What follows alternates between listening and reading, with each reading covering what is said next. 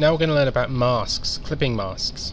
This is the point where you start to realize how different pieces of software, like within the Adobe suite especially, like Photoshop, can be integrated in the workflow of this drawing. For example, if we wanted to move beyond just line work in this drawing and we wanted to bring in some textures, perhaps one that we found on the internet, or if we wanted to bring in a backing that we're creating in Photoshop, which we'll be doing later, I'll show you how we can take it directly in as a texture and then clip it to a particular part of our drawing.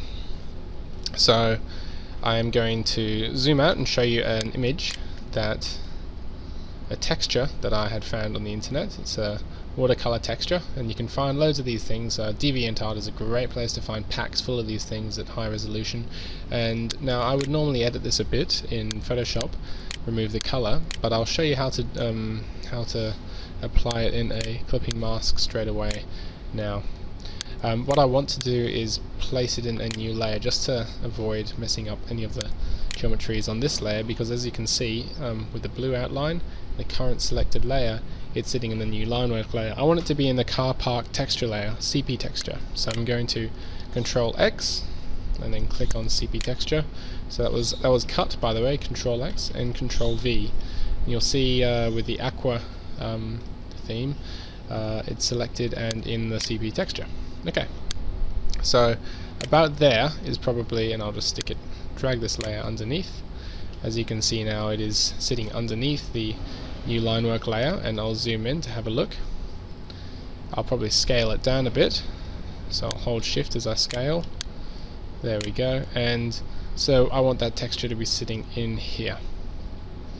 I also want, just for the moment while we're playing around with this, to mess around with the transparency. So that's this palette, and I'll go through a bit more of that later, but I'll just put this at 50%.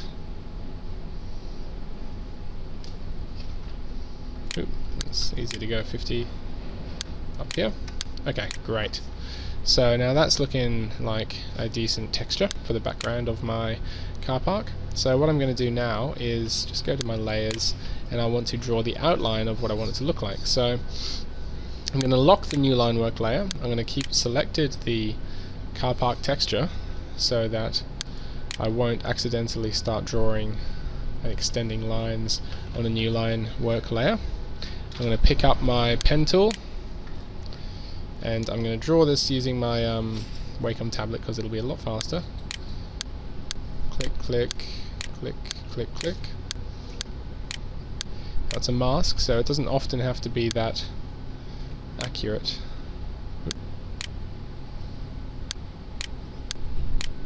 And remember, we can always edit points later, so you don't have to be too painstaking with how you place these lines. And to close it, there we go. So that could be our clipping mask. So get your selection tool by pressing V, select both the line, the path, and then hold down Shift and select the artwork as well.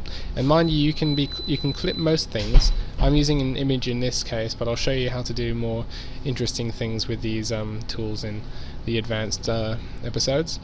Then you simply right click, make clipping mask, and there you go. Pretty fantastic stuff. Now you can imagine with Photoshop there is almost no limit to what you can create when you start integrating these tools. And if you just hover over the edge, you can see the path is there. If I select that path and I go up and get my direct selection tool, I'll click off, get that individual anchor, and as you would have suspected, I can change the limitations of that path once again. Now you'll notice the image in the background isn't changing, but if I have my selection tool active, so not the direct selection but the selection tool, I'll zoom out, and I scale that geometry up, I'll select that. The artwork that is being masked is scaled up as well. But if I only have the path selected and I scale, that's not the case.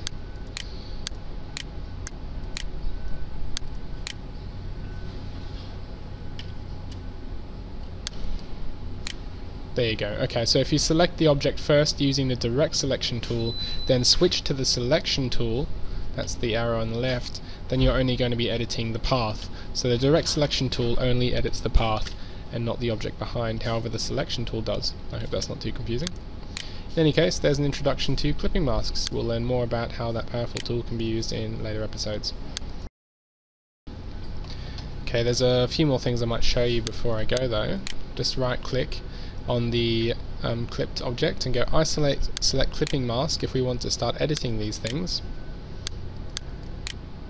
Double click again and you get into the image. So we're in the texture group and then image, and you can move the mask up and down if you want to reorient the rescale, do anything, change the transparency of the clipping mask, and you can go back and you see it's been updated.